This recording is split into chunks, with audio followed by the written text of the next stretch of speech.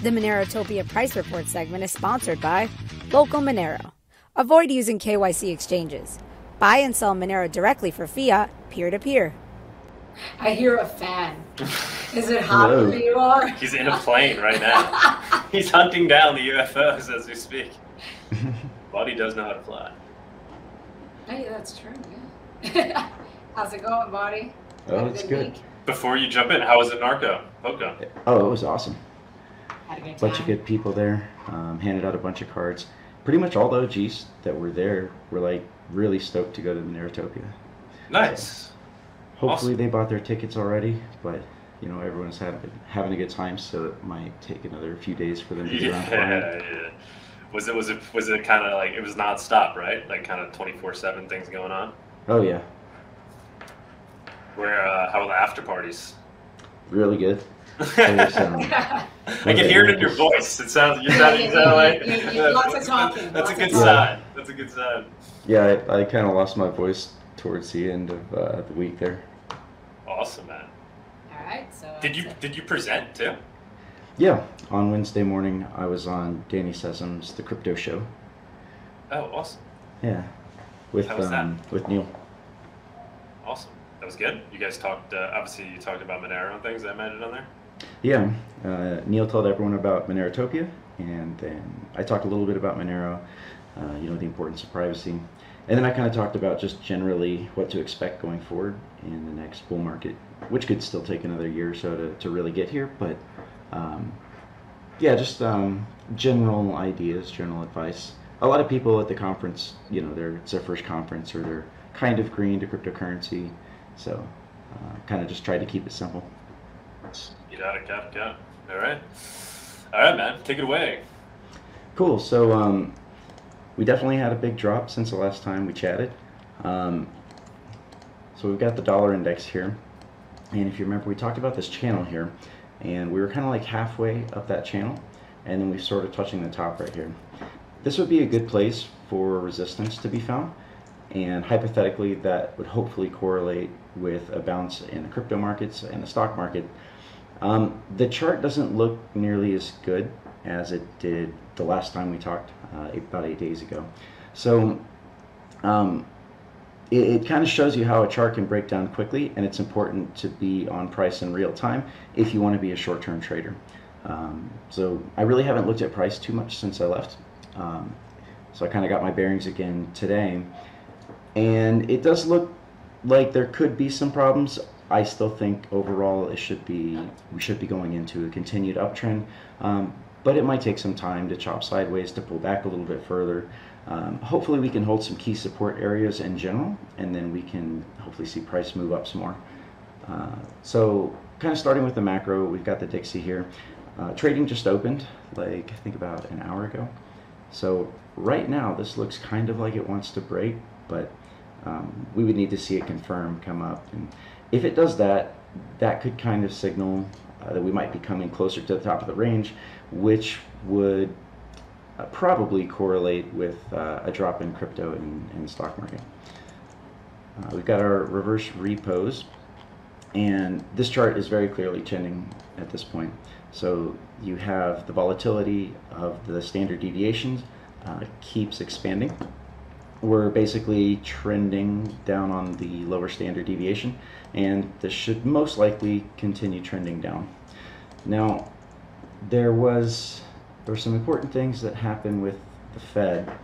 Not so much the Fed, it's really the people who put bets on what they think the ultimate terminal Federal Reserve rate will be for the Fed funds rate.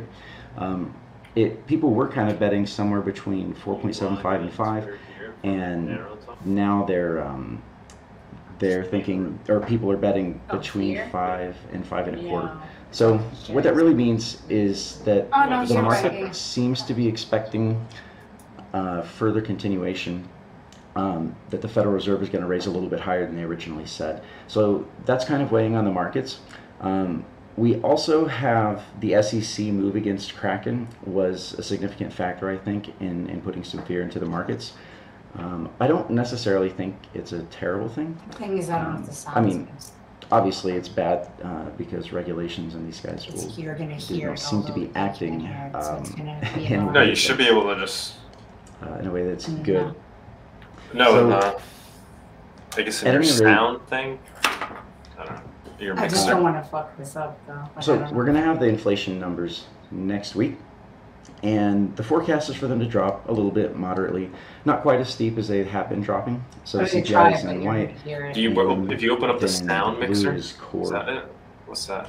I can't So, really see here. You do it. Who's I that? actually thought that these were going to be on this past week, so I just had the Okay. calendar wrong on that. I double checked it, and so we should get the CPI on Tuesday, and then we'll get producer price index on Wednesday. Let's go ahead and go to stocks, take a quick look at this. That would be the S&P, and so we're still above the trend line, the overall bear market trend line that got broken. You can see that this has kind of been a significant place. From the very top, this was basically the first place that got broke down to. So that's where price smashed down to. Yeah. It could take some time to try and get above this. We might need to chop sideways, especially with the market kind of repricing in the expectation of the Fed raising a little bit higher than they at first were anticipating. The Fed didn't say that, so what was kind of funny is the Fed didn't say that they were going to increase their target rate or their terminal target rate, but the market is now betting on that. So yeah, that could definitely mean that we have a little bit more sideways chop here, some consolidation before continuing up, and it's really not a problem. I don't think it's a big deal. Well, last week I was saying that it's a good time to be getting into different positions, and with this pullback, this is probably a good opportunity to be buying up coins if you didn't buy earlier in January or late December. So I think the markets are going to look at these inflation numbers, and as long as we're at target or below, I think the markets will like it, and there's a good chance that we could go up. But we'll have to wait and see, because the actual charts, especially for crypto, aren't so great. So here's that's Bitcoin. Let's go total. Okay, so overall total chart, we're still kind of looking at that final boss trend line, and we haven't quite broken out here. So that's not too unsurprising. You might remember I said that if we touch this line here, it could be that could pose resistance. Seems like it might be. We could also draw this line just slightly different. Like, for example, drawing it here would be entirely valid. We have to cut through some of those wicks, but it's not really a big deal. Which again is why you have to realize that these lines are kind of zones of resistance or support, and you have to treat them as such and not look at them as like hard, completely immutable technical trading signs. So that's the daily chart. Let's go down to the hourly, and we can see where some breakdown happened.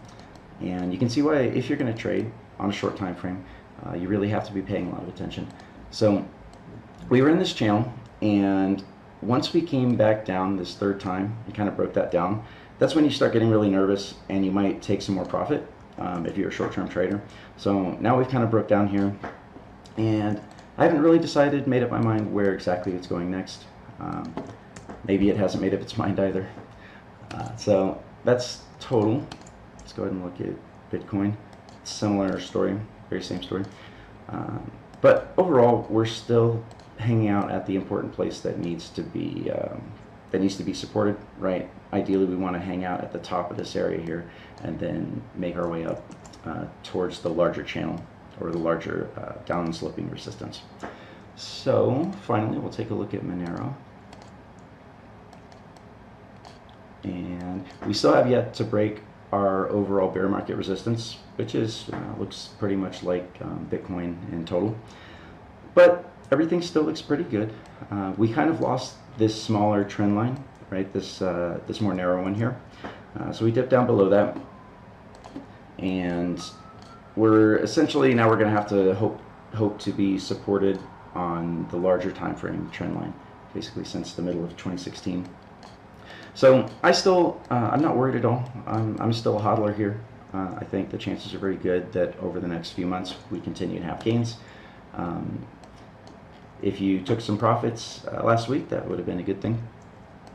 We've got the ratio Bitcoin versus Monero, we've broken down a little bit, but remember we said it's possible that we might have to come flirt with this 006 line. Hopefully not. The divergences would suggest that maybe we don't need to go down any farther.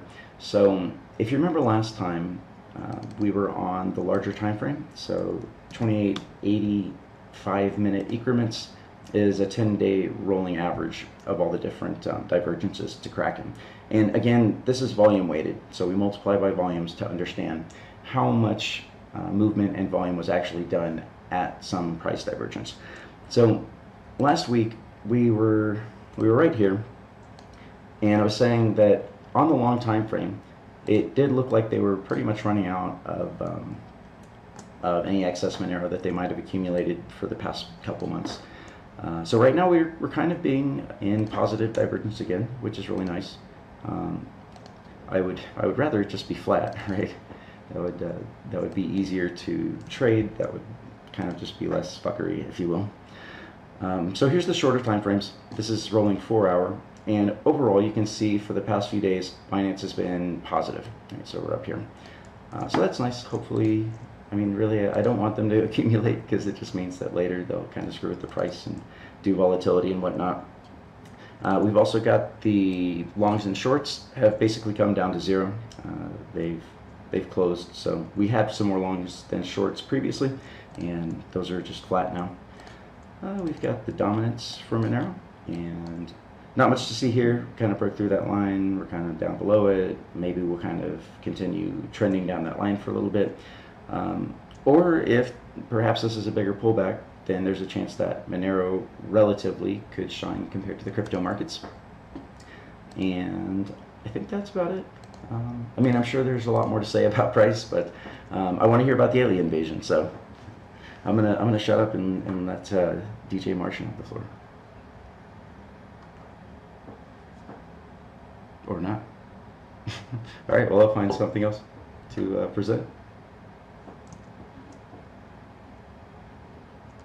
Let me check the YouTube. Hey, buddy, can you hear me? Yeah. Yeah. I was just saying. Oh, okay, I think there's a delay. What's your take on what we're seeing with the balloons / UFOs? It seems like a distraction. I don't know. Okay. Yeah, it's definitely one of the theories going on out there. I mean, there probably are aliens or something, or maybe there's like really advanced government aircraft. I honestly, I don't have any great opinions on any of that. I don't study it too much. Yeah, nobody knows. I don't study much either. All right, man. Thank you for doing this, and we'll get the Martian up. Cool. Thanks, guys. Thanks so much. Appreciate it. Bye. All right.